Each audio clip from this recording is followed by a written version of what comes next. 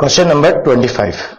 This question is also begun from the optics, and in this question we have to use a property of refraction as well as Huygens principle. We have to use Huygens principle to explain the refraction of light. In this problem, it is given that as the height increases from the ground, the value of refractive index is continuously increases. Mu increases as the height from the ground is increases in this problem.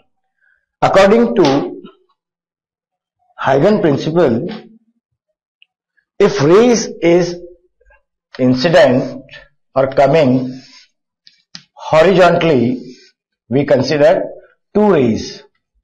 Since here the refractive index mu1 and here the refractive index mu2, and refractive index mu2 is greater than 1. Since as the height increases, the value of refractive index is increasing according to problem. Okay, now we use another ray diagram to explain this problem very accurately. Now these rays, this is the first ray and is another ray. This is the wavefront of the incident ray. This is the incident wavefront. Now we draw a secondary wavelet from this incident wavefront for taking center A and B.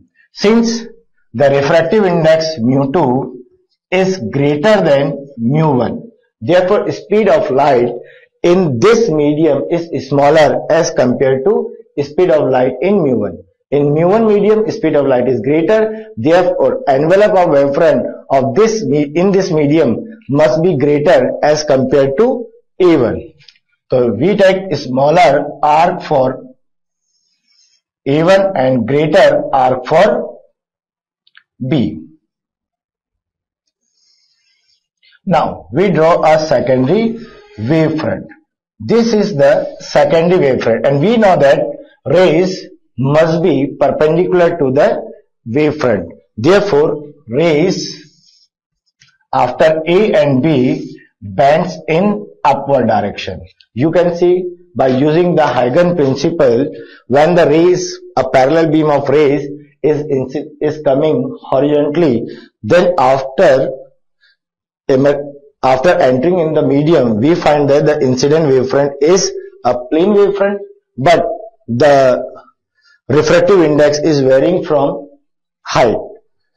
At the lower end, the refractive index is smaller, but as we raise above from the ground, the refractive index is increasing.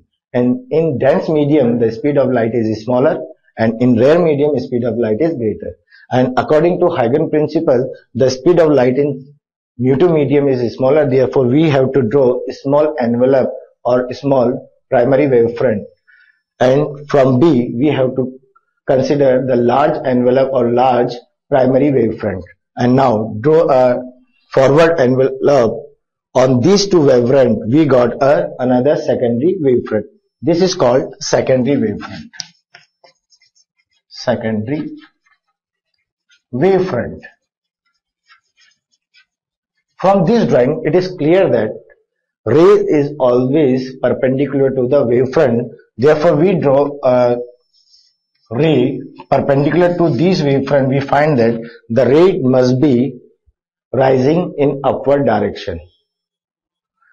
Therefore, the right answer of this problem must be the rays must bend in upward direction. And after checking the option, we find that the alternate number 4, bends upward, is the right answer.